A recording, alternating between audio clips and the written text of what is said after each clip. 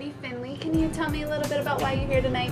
We're here for the Goodwill fashion show today. We just want to help out wherever we can, and we're modeling clothes today, so we're really excited. Perfect. And you have a TV show, According to Finley. Can you kind of explain that? Oh, okay, yeah. So it is a little segment on NBC 26, and it's local in the Green Bay, Fox Cities area. And it's just pretty much kind of like anything I want to do. We talk about food, we've done recipes, I've made some things, done some arts and crafts, Q&A. I think we're going to get a little bit into like fashion and kind of travel into some of the local boutiques in town and kind of show some of the warmer clothes that you can wear in this cold weather that's around the corner. So. It's coming up. Yeah. And you're a student at the University of Texas, right? I am. So what's that like being a mom, a student, a wife, traveling? It's crazy. It's absolutely crazy, and only a crazy person would sign up to do it all.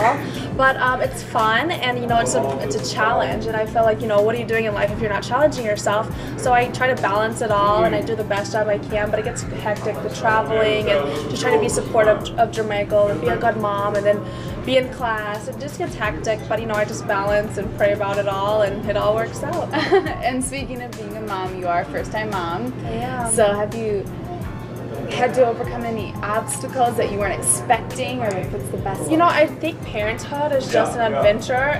No one can really prepare you for what it's going to be like to be a parent.